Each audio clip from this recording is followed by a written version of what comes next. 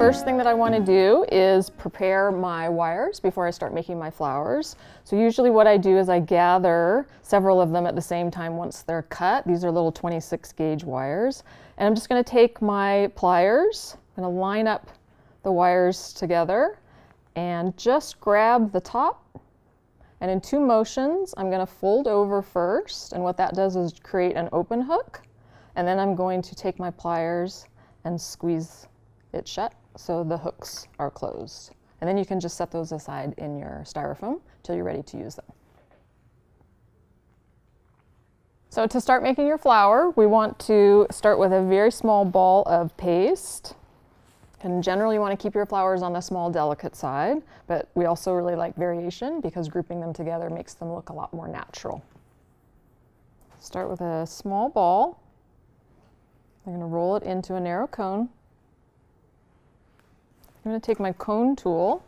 I'm going to open up the top. I'm going to push in just about 1/4 to 1/3 of an inch. Open up the hole. I'm going to take my scissors and I'm going to cut 5 petals as evenly spaced as you can, and then open up the flower. I'm going to press the corners to just round them a little bit so they're not square, and then use my thumb and my finger to flatten each one.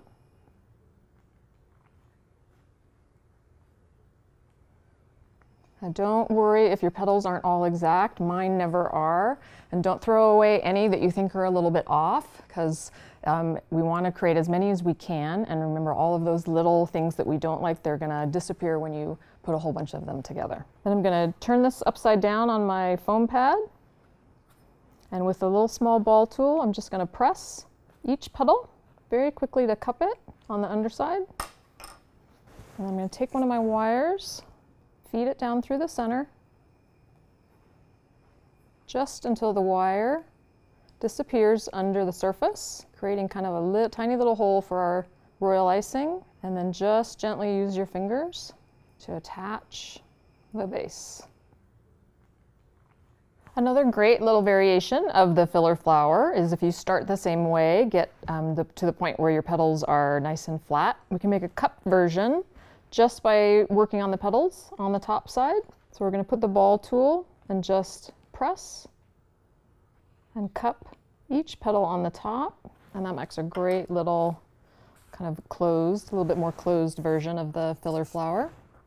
You're going to insert your wire, same way, pull it through just until it disappears under the surface, and then taper the back side and twist off any excess paste.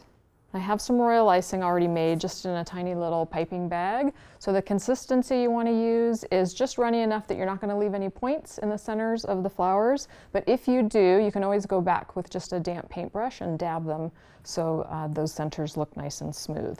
So I've made my royal icing in just a real pale yellow, which is great, I think, in the centers of the white flowers, and it's really versatile. Like really, that combination goes great with a lot of other flowers and leaves. And real quick way to kind of get the job done, just leave all of your dried flowers in the styrofoam, and then you can just hop from one to the next with your piping bag and you can fill them really quickly. So all I want to do is just get the tip of that bag right down into that little center hole we created and fill with a nice little drop of royal icing.